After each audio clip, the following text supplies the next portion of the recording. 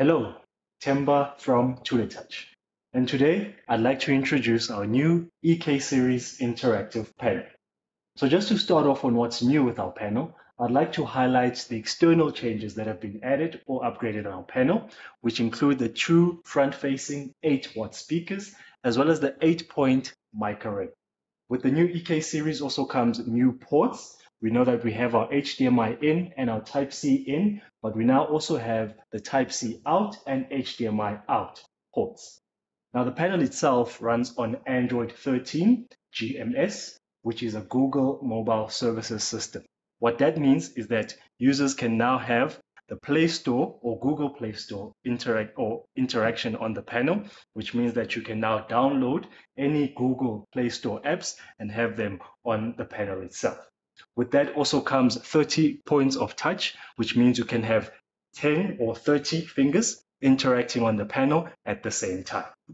Now, what's wonderful as well is that with the Bytello operating system, users can now also have the Bytello operating system integrated on the panel and also have their user account, which allows them to have access to the Bytello Class program, which is a lesson preparation software, which allows one to prepare lessons in advance and present them on the panel.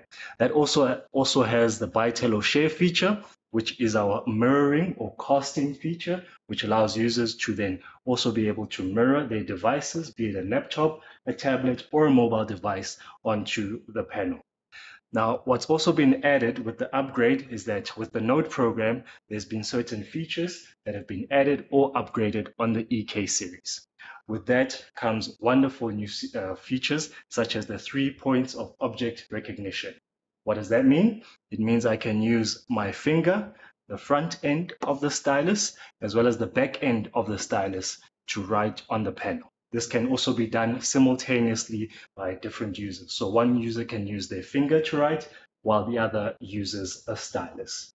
Another thing that's been added is the auto-write feature, which allows one to, for example, write a word, and then by selection, you can highlight the word, and that can Smart Write feature can then change the word and put it in a different font, and one can then search for the word that they've written on the internet, which will bring up different results for the pen, as well as images that can be added.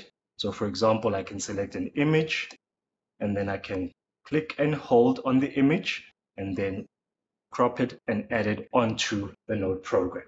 A wonderful thing as well that has been added, or a new feature, is the partition feature, which allows the Node program or the screen to be split into 2 partitions, 3 partitions, or 4 partitions. And that can be done by having all these different screens where users can then interact on the panel without engaging on a different partition. The eraser can also then be used on this partition feature. One last feature that has been added onto the Node program is the formula feature, which is your scientific calculator that comes with the Node program. It has all your different functions from operation as well as symbols that can also be incorporated into the Node program. One wonderful feature that I'd also like to highlight, or a new app that has been added into our EK series, is the WPS Office app. This is an app which allows the user to then be able to view Word documents, Excel documents, PowerPoint presentations, as well as PDF documents. Once you have it also open on your PDF or Word documents, you are then able to use the mark feature. One can use the mark feature then to annotate or to highlight certain sections of the document, and that can also be saved and shared with other users. One other feature that I'd like to highlight is the guided feature that has been added onto the EK series.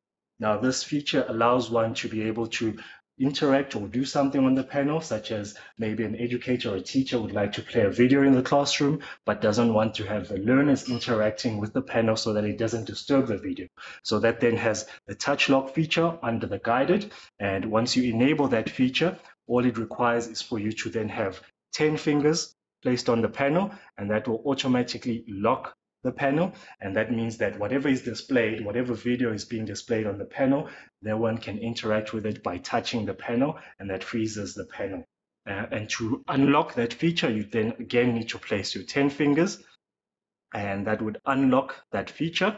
And then again, users are able to interact with the panel using their touch. And that was the new feature that I wanted to highlight of the EK series today. This is Temba from tutortouch. Thanks for watching.